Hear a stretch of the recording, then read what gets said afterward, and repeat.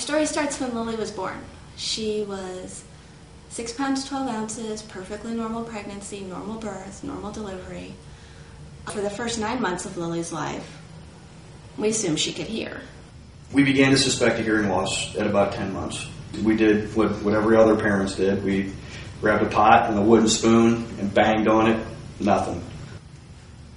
I grabbed my traffic whistle and very gently walked up behind her to where she couldn't feel the vibration and blasted my traffic whistle as loud as I could. She didn't hear any of it. So we made the appointment and we took her to Children's and we got the ABR test. And they came back and told us that she was deaf and she had a profound hearing loss.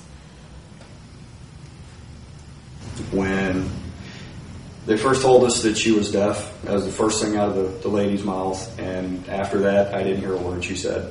She started using terms I'd never heard, cochlea, sensorineural hearing loss, different genetic terms, and she was speaking a foreign language. After we went to CID, we both knew, without even talking to each other, that it was a place for Lily. The minute we walked into CID, there's a kid that rode past us on a big wheel. He was laughing and playing and talking. The student-to-teacher ratio was very small, which we liked. As we were touring, my wife and I both started having a sense of ease. It felt right for our family. Well, Lily had her cochlear implant 6 months after we found out she was deaf. I had told my husband that all I wanted to hear her say was "Mama." And I didn't think that I would hear it for a while. He was playing with her on Christmas Eve and looked at her and said, "Go find Mama." And she walked into the room and looked and pointed at me and said, "Mama." And it was the best thing I ever heard in my whole life.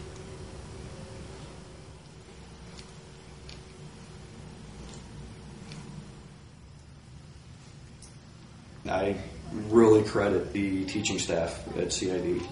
They're so involved with my daughter, from the class time to taking her out to going to speech therapy to the home visits we were having with the speech therapist that they came twice a week. I'm convinced that's why she was speaking so fast. Lily's progress has been wonderful since she's been at CID. The speech therapists that worked with her at home were able to get a lot of language out of her. And then once she was in the preschool program, the teachers there took that foundation that she had gotten and expanded on it. She was doing 2- and 3-word sentences within her first semester. Her progress was off the charts as far as we were concerned.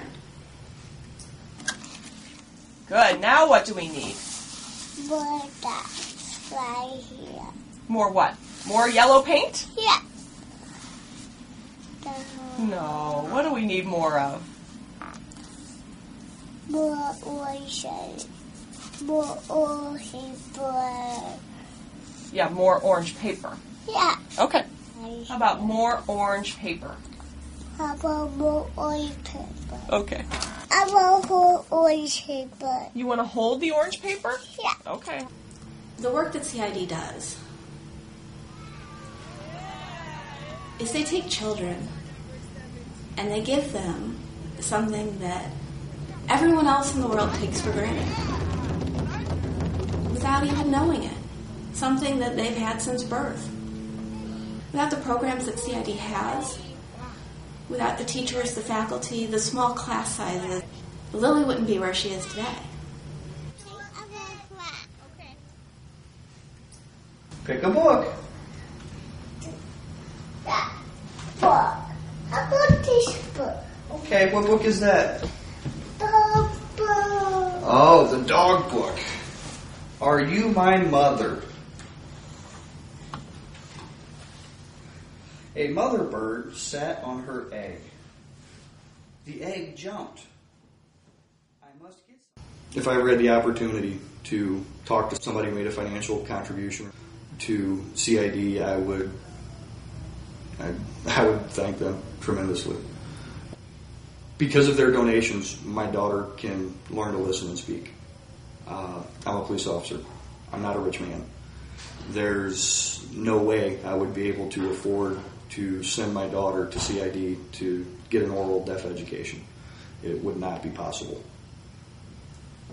The most important thing I could say is thank you. If there's ever anything I could do to help those that are helping my daughter, let me know.